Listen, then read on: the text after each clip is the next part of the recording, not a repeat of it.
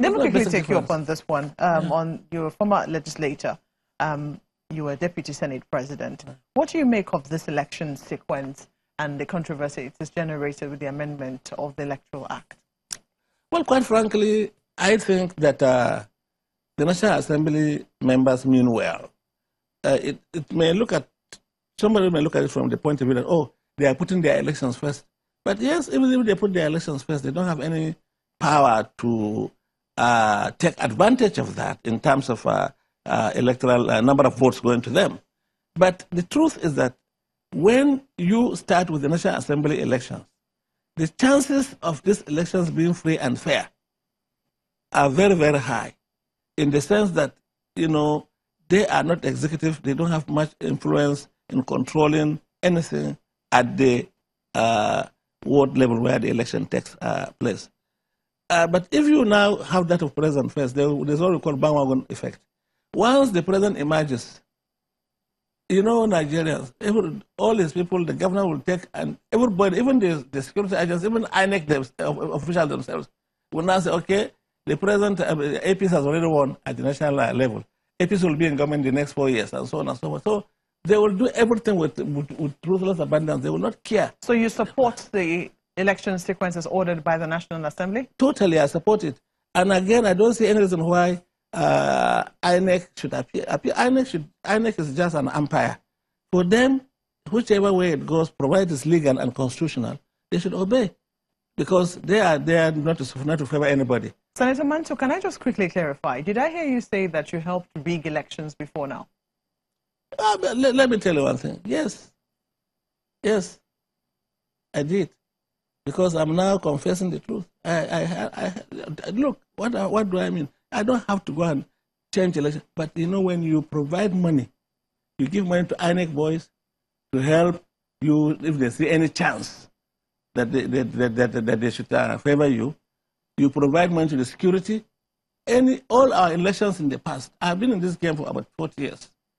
And I tell you, each time, it's not necessarily when I'm contesting election, but when my party sponsors a candidate, I would like that candidate to win election.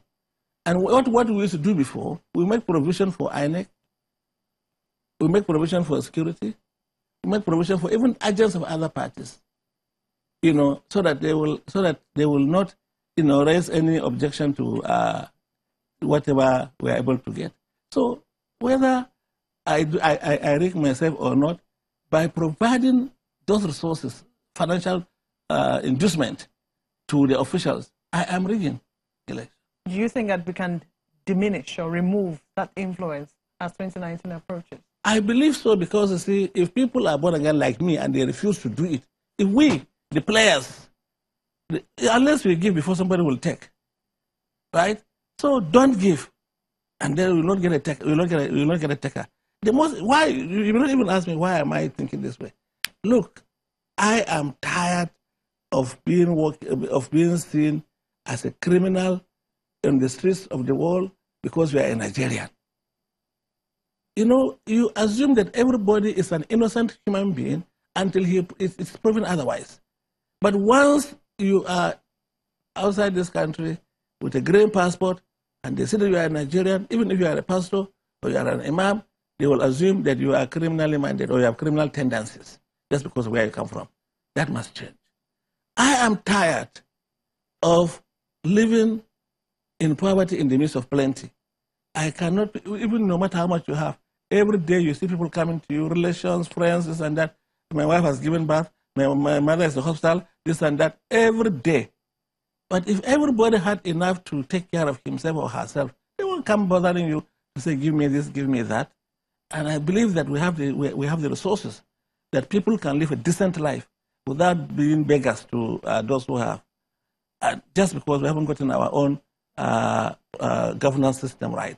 So we need good governance, and good governance can only be provided by good people who are truly repentant, who actually are there to serve the people, who are concerned about the well-being of the people, being the primary concern of the well-being of the people. Then when we have such leaders, I can tell you they will judiciously and prudently use our resources for the common good of everybody. Senator Ibrahim Mantu, thank you for coming on. Thank you too.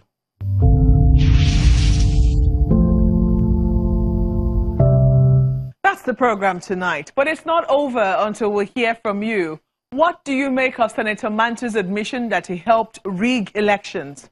Should the PDP be given another chance? Talk to us using the handles on your screen.